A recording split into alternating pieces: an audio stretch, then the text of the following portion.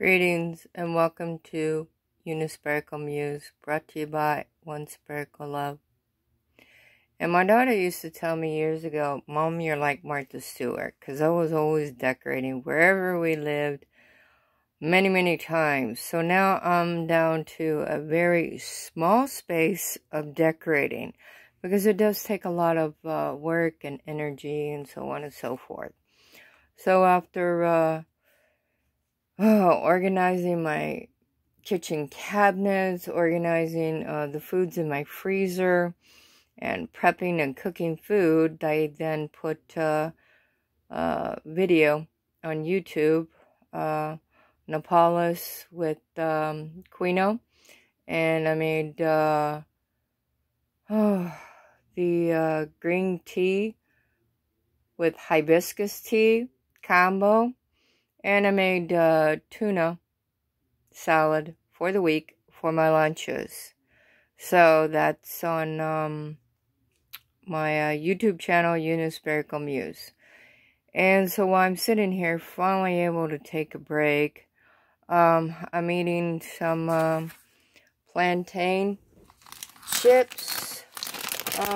We want something, nutritious. So it's lime flavored. So we got plantain. And then we got, the candle with lavender essence in there. And then we got the smoke candle. And there's Henry, my fake bird. Isn't he cute? Okay, so while I'm sitting here taking a break, I then put out my oracle cards. And today's oracle card is Basil, Reconciliation. And that is, a lonely witch will never do. Call up a friend to share some stew. It's time now for reconciliation. I'll prepare you for the celebration. This magic is worked with harm to none. So mote it be, there it is done. And Basil revealed, it is recorded in ancient papyrus that basil was likely used for embalming, and the herb has been found on mummies in various tombs.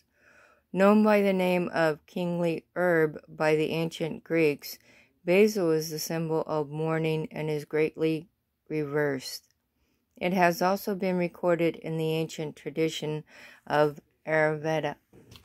So while I'm sitting here, I got this magazine a couple weeks ago at Sprouts, believe it or not, a health food store.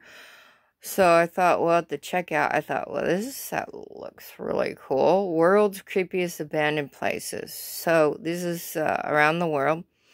So we're going to check this out. So I'm burning green incense, and it's got a really nice smell. And when you're doing candle magic, green is typically for money. And today is Saturday, so yep, it's called Lottery Day. So I wrote down a quote from, what is her name? Florence Scovel Shinn. Okay, so it's affirmation of the full purse. So with doing the affirmation, then I also have the $2. So the affirmation is affirmation of full purse. We bless the $2. I know you have the magic purse of the spirit. It can never be depleted. As money goes out, immediately money comes. Under grace and imperfect ways, I always see it jammed, crammed, jammed with money. Yellow bills, green bills, pink checks, blue checks, white checks, gold, silver, and currency. I see it bulging with abundance. I feel my bag heavy with money and so filled with faith. And of course the blue light is my UFO detector. So yeah, I got my the crystals, because you have to have crystals for each chakra for cleansing. And so yeah, I decorate a little bit here and there, and we all need a little mental break from time to time. So this is my downtime for about an hour, And then we're back at it again. So, blessings to you.